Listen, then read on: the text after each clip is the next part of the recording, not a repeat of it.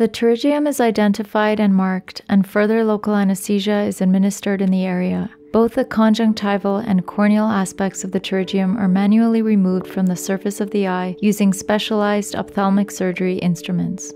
An area of healthy conjunctiva is then identified, typically from the upper part of the same eye. A graft is created using this tissue and is glued to the site from which the pterygium was removed, covering the exposed sclera, or the white of the eye. The site from which the graft is taken heals within approximately 1 week. In certain scenarios, your physician may use an alternative type of tissue to close the defect, and will discuss this with you beforehand. A faint haze may remain within the cornea after surgery due to the presence of the original pterygium.